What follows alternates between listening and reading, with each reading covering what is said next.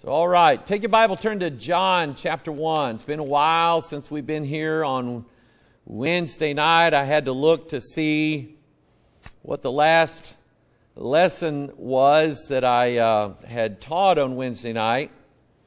And by the way, for those of you who get our mail-out packets, what we're going to do is we're going to combine September and October all together.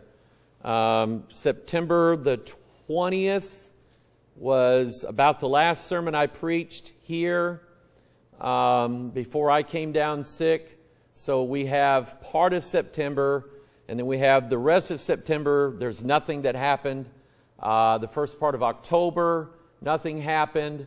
And so what we're simply going to do is we're going to combine both of those months together and put them on. We send out a Sunday sermon DVD with all the Sunday sermons that we preached that month on there.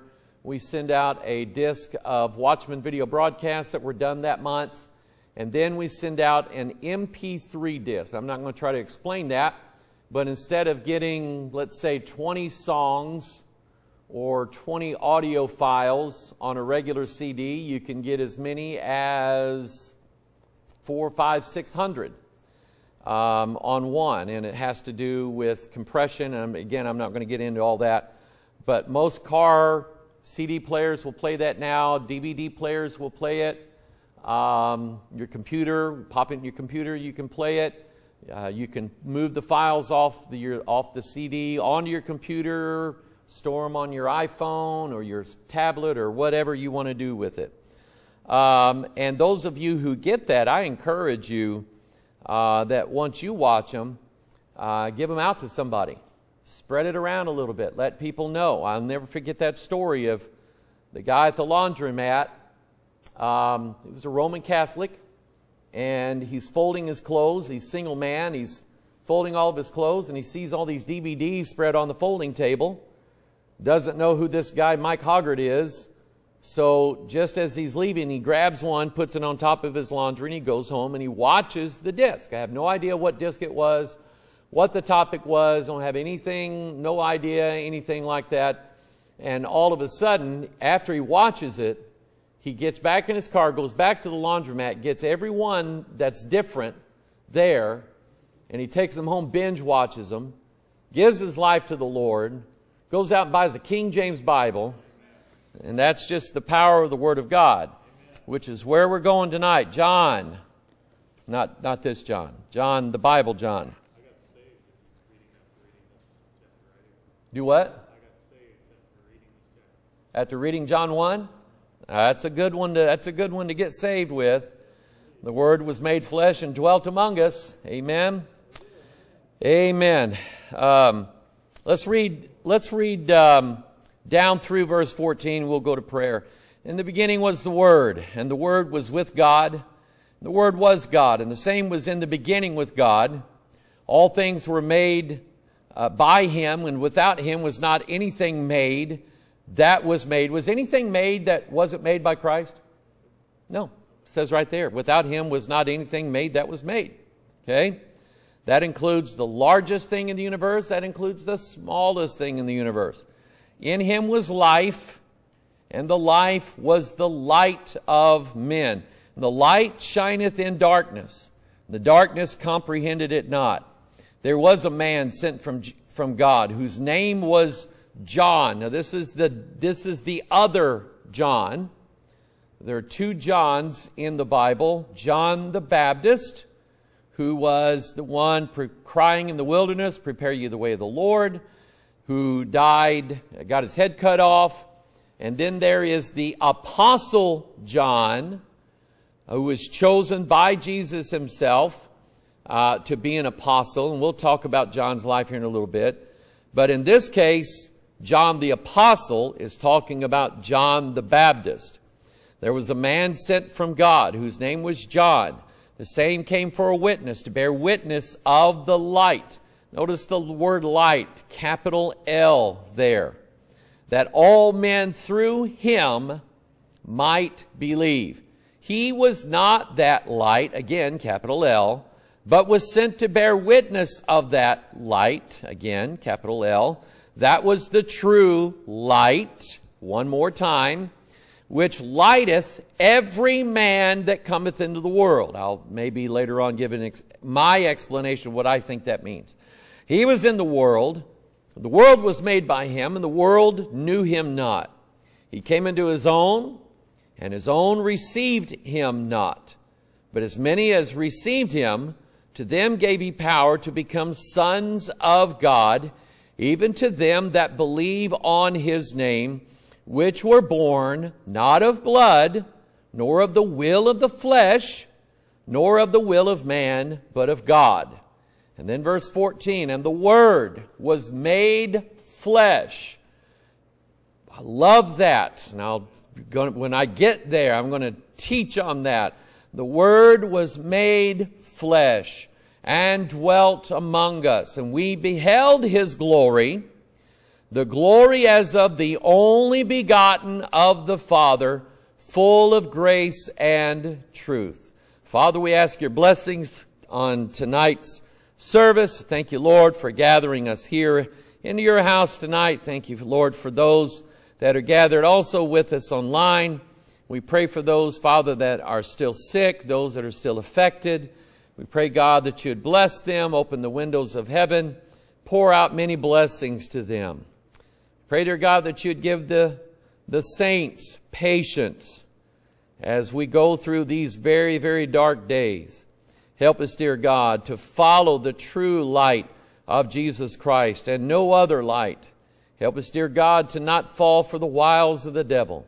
Help us, dear God, to stay away from sin. Pray, dear God, Lord, that you would just bless your people. Forgive us of our sins.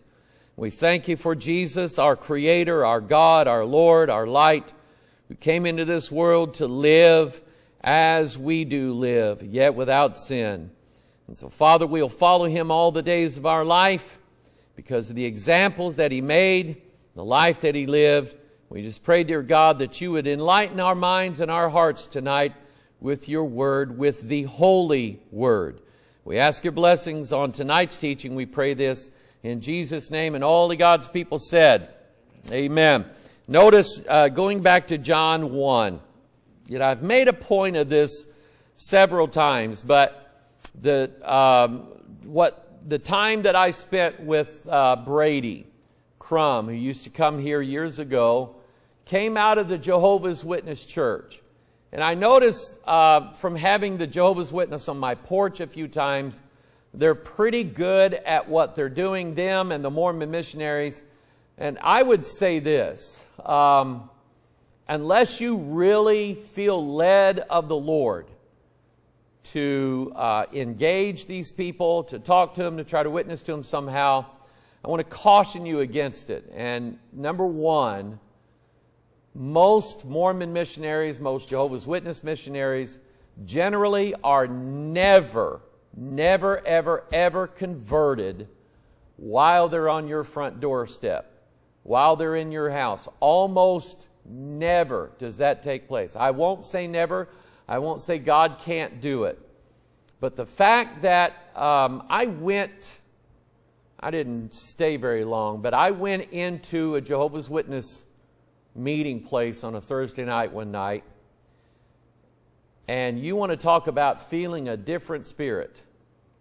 It was there. I was there to apologize to a couple of ladies that had come to my door that, I was brutal to those gals.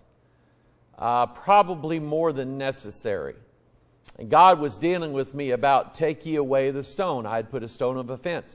As it turns out, I was at the wrong Kingdom Hall. And but just being in that building, just for a little while, I could tell I was surrounded by the enemy. But I noted that in their meeting place, generally there's no windows in a Kingdom Hall. If you pass by one, look for windows. And there generally aren't any. I don't know why that is. But I noticed that they had, I think their midweek service or whatever is sort of practice run. They have various people go up and they try to convert someone to the Jehovah's Witness religion, up on the stage. They have sort of like a training session where you're the one you're pretending to be someone who's a Jehovah's Witness, and you're trying to convince the person sitting across the table from you that they need to be a Jehovah's Witness as well. I worked for a Jehovah's Witness when I was in Bible college. She ran a little t-shirt kiosk in a mall where she made custom t-shirts, and she sold, customized, you could put lettering on them, whatever. And I was really, really bad at that. That's why she fired me. But anyway, I sort of took it on as my personal mission to try to witness to this woman. And she caught on very early. She knew I was from the Bible college because it was like right across the highway. And she said, "Mike, I'm going to tell you something." She said, "I was a Southern Baptist Sunday school teacher for 20 years. And she said, "You're not going to change my mind on anything." She had already determined. Or maybe she hadn't. Maybe she was just trying to deflect anything I might have said or just to keep me quiet. But she had already determined, as far as that goes, that she wasn't changing her mind on anything when it comes to the Scriptures. They're very, very well indoctrinated. And I noticed that the two that I had on my front porch one day, and I was actually studying for a message the next day. I was preaching out at Richwoods, and I noticed that their Bible was really, really thick. And while one person was talking to me, another person was flipping through this Bible that they had. So I figured it was the New World Translation, which is the Jehovah's Witness translation, but that it must have had something else in it. Because when I would ask a question, I noticed the person holding the book was flipping through and looking like they were looking for the answer to that question. And I had since asked Brady that, and he said, "Yes, you're right." He said part of it is what possible question could be asked by somebody that you're talking to, and here's the answer that we're supposed to give. Now name something that's wrong with that, right? Name something wrong with that. It eliminates the Holy Spirit. Okay? Because the Bible says don't give any forethought to what you're going to say. But the Jehovah's Witness is like any other cult. It's power and control from the top down. You do what we tell you to do. You say it how we tell you to say it. And you don't vary from that. And I can remember at one time, before Brady started coming to church here, he said, "Would you do me a favor?" I said, "What?" He said, "Next time if they show up to your house, don't let them know you know me." There was fear in his voice over that. And I had to kind of figured out in my mind what would happen. And I asked him later, I said, "Brady, when you said that to me, what would they have done to you had they found out that you had been talking to me?" He said, "They would have had me in an office, let me have it, telling me that if I was to continue to talk to you, they would probably run me out, and I would lose all hope whatsoever of being part of any of God's kingdom, simply because he was talking to me at the time." And so I remember the day after Brady started coming here, his main Jehovah's Witness guy came out to our house one day. And of course, Brother Sterling and I lived next to each other. And Matthew and Paige lived there at the time, I think, and so on. And they come out, and I said, "Who are you?" He said, "Well, we're at the Kingdom Hall." I said, "Don't bother. Take this whole area off your list." And he said, "Oh, do you speak for everybody here?" I said, "Yes, sir, I sure do." And I started walking toward him. I said, "I sure do speak for everybody out here." And I said, "I'm telling you, we're all good Christian people." And I said, "You know Brady Crum, don't you?" "Yes." I said, "He's ours now. He's ours." He said, "Yeah." I said, "So take us off your list and go on and get out of here." Boy, Anyway, here's why I bring this up. Jehovah's Witness change one word. One word. In John chapter 1, verse 1. And because they do that, they alter the entire outlook of how a person sees who Jesus Christ is. If you look at that verse, in the beginning was the Word. It does not say in the beginning began the Word, because that would mean that the Word had a start, had a beginning. In the beginning was. When Jesus said, before Abraham was, I am. And when he said that, the Pharisees ripped their clothes because they knew what he was saying. I am that I am. He was naming himself with the name of the Lord, and to them that was blasphemy. They didn't know that that was his name. Okay, it had been hidden from them. So in the beginning was the Word. It already was there, present, from the very moment that God spoke time into existence. Time comes into existence. Genesis chapter 1, verse 1, in the beginning God created the heaven and the earth. The beginning is a time word. It shows you the beginning of all time. So John mirrors that. In the beginning, the Word already was. The Word already was there. It was already, which came first, the universe or the Word that made the universe? The Word that made the universe. You can't have a universe without the Word to create the universe. Trump never built a building that didn't have a set of blueprints. Okay? Or anybody else for that matter. So in the beginning was the Word. It shows you His eternality in the past. He always was. Now, that blows my mind. Goes completely over my little head. I cannot comprehend eternity. None of us can. We all, because of where we live and the fact that we've lived here on this earth and it's governed by time, we cannot conceive of a place where time does not exist. We cannot think along those terms. It's either yesterday, it's either right now, or it's going to be tomorrow as far as our thinking is concerned. But in heaven, none of that exists. So sometimes you ask the question, what did God do before the creation? That even that question itself has absolutely no meaning, because it assumes that God was bound by linear time before the creation, and He wasn't.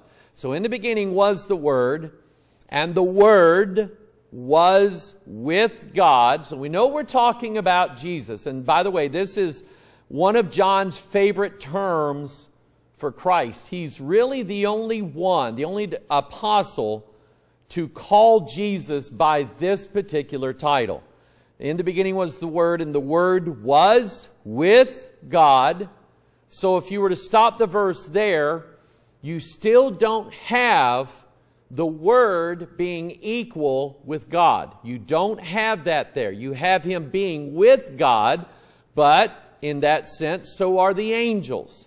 The angels are with God. They surround the throne of God. They cry out, Holy, holy, holy, Lord God Almighty.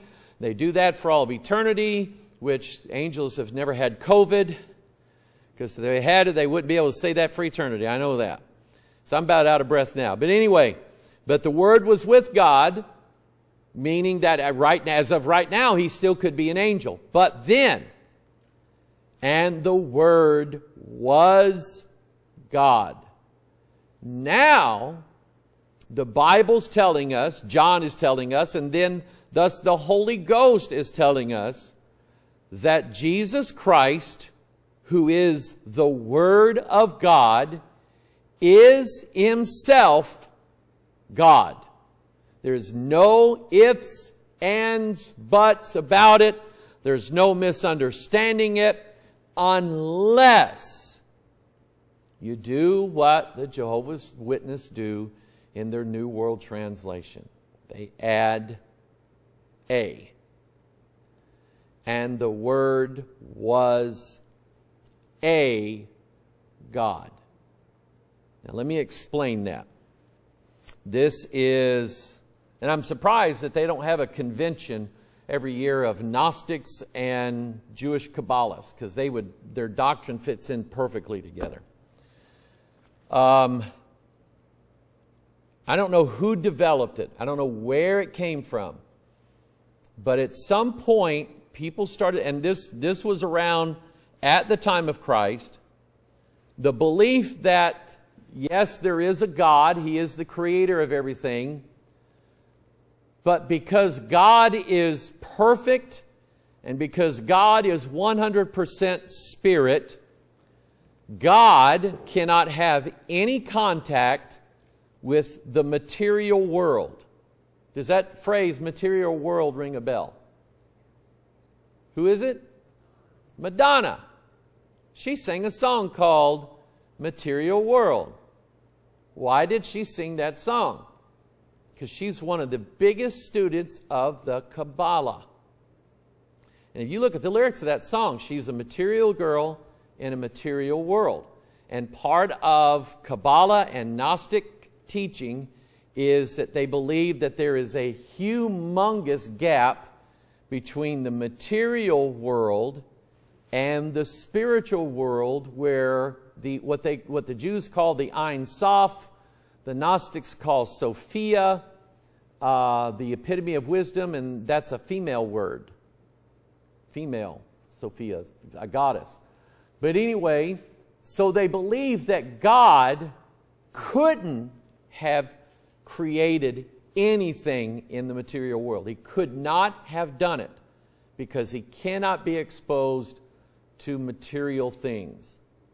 So God created a lesser God. But that lesser God still was not removed enough from God to create the universe. So that God created a lesser God, who created a lesser God, who created a lesser God, and then one below him. So if you follow the Kabbalah, there's 10 of them. And the 10th one, I guess, probably could have done it. But it's this, where Charles Taze Russell got his idea. He's the father of Jehovah's Witness.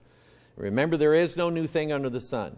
It's always been around, no matter. It's always been around. Is that both the Jewish Kabbalists and the Gnostics, who were around at the time of the writing of the Gospels, and before that, because we know we have some of the Gnostic ideas inside the Dead Sea Scrolls, which we know were written prior to, I think, prior to the coming of Christ, all right? And some of the ideas were in those scrolls in there. But it's the idea that God could not have anything to do with matter or material or anything in this world. So he had to create a series of lesser gods. And finally he got the one he wanted, Jesus Christ.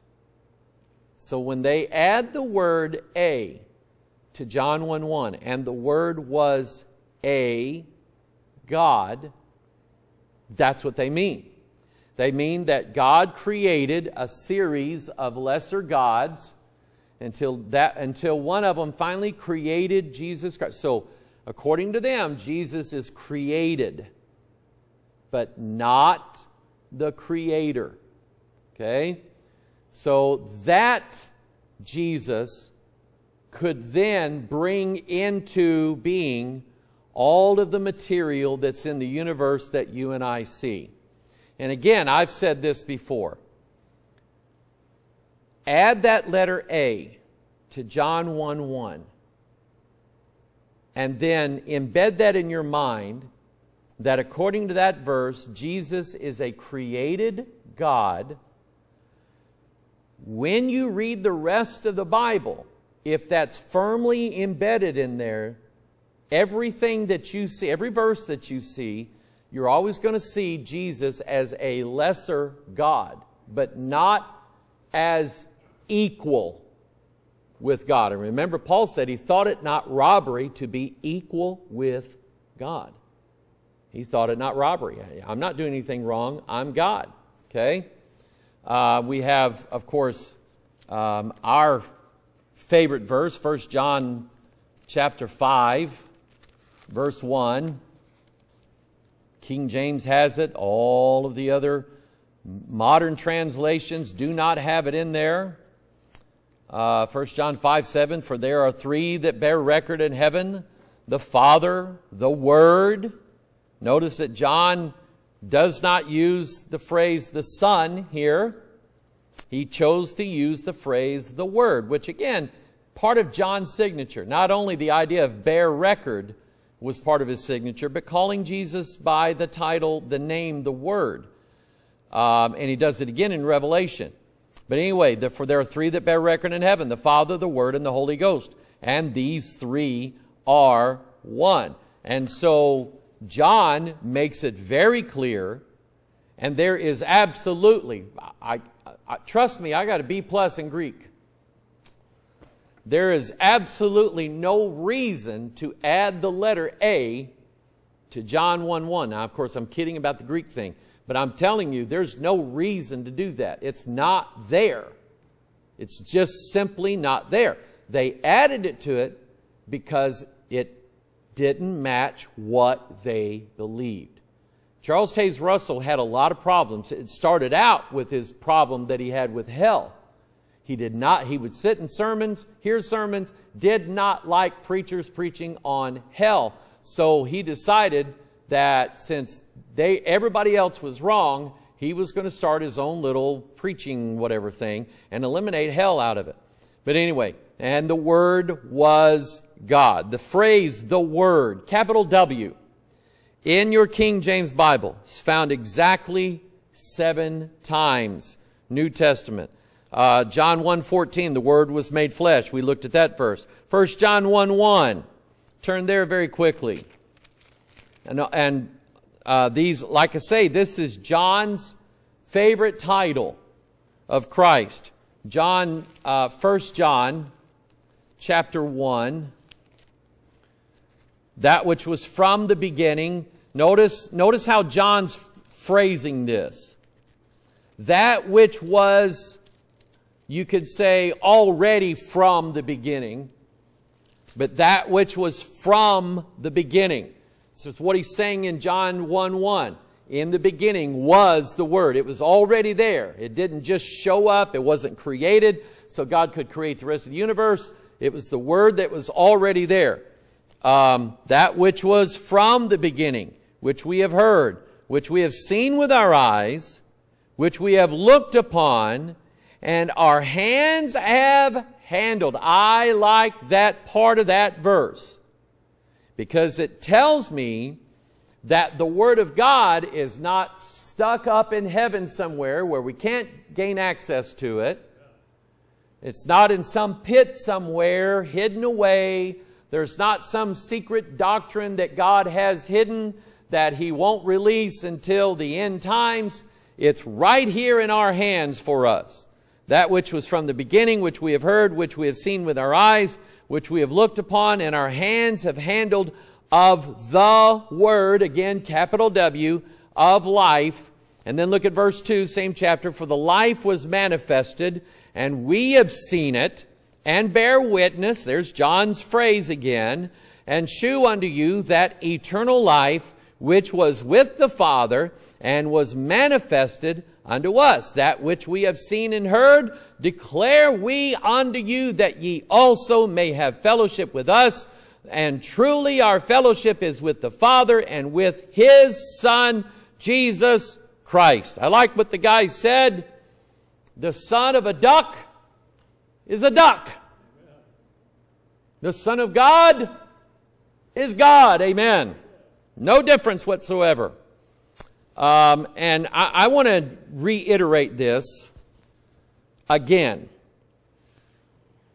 At one point, while I was sick, you think, because you feel so rotten, you think maybe this is going to end my life.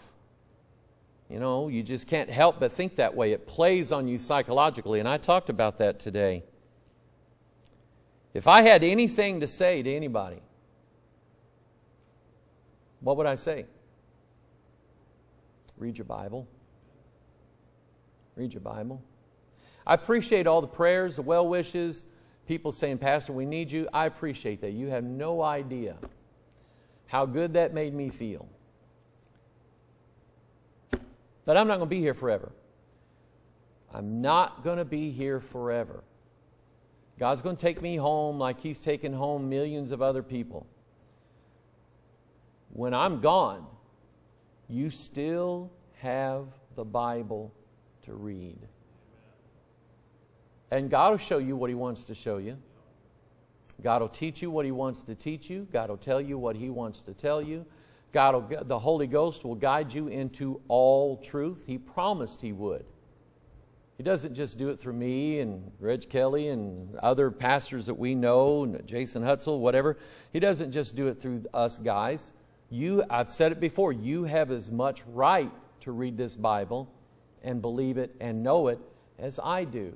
In fact, I would say you have a greater responsibility to read and know and understand this Bible so that the guy behind the pulpit stays right in line with what's in this book. Somebody say amen. And then I copied 1 John 1:1 twice. I don't know why I did that. But Revelation, I probably meant to put 1 John 5:7 there, which is another instance of the Word, capital W. And then turn to Revelation 19. This is John spelling it out in no uncertain terms. And I love this. Revelation chapter 19, verse 11. I saw heaven opened. To me, this is what separates this from the rapture. In the rapture, Jesus is coming clothed with clouds. It's going to be a cloudy day. But here the heaven is opened. The clouds roll back, I guess, as a scroll or whatever. And behold, a white horse, and he that sat upon him was called Faithful. Look at that. And True. So whatever title you give and whatever name you give to Christ equally applies to what God said was equal to Christ, which is the Bible, the Word of God. The Word of God is faithful.